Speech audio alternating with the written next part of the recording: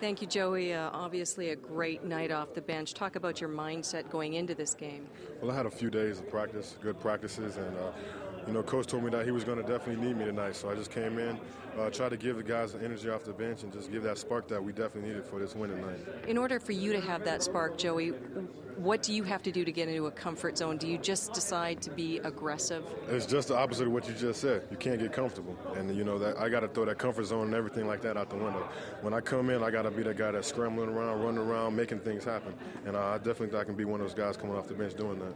47 points off the bench tonight, extremely important, especially when you're playing a team on a back-to-back with tired legs. It was very important. Our bench did a great job for us, but Chris definitely hit a big shot at the end to put us on top. And, we had to scramble around. We mixed it up a little bit at the end, and Coach did a great job of coaching us and, mixing it up for him at the last look down there.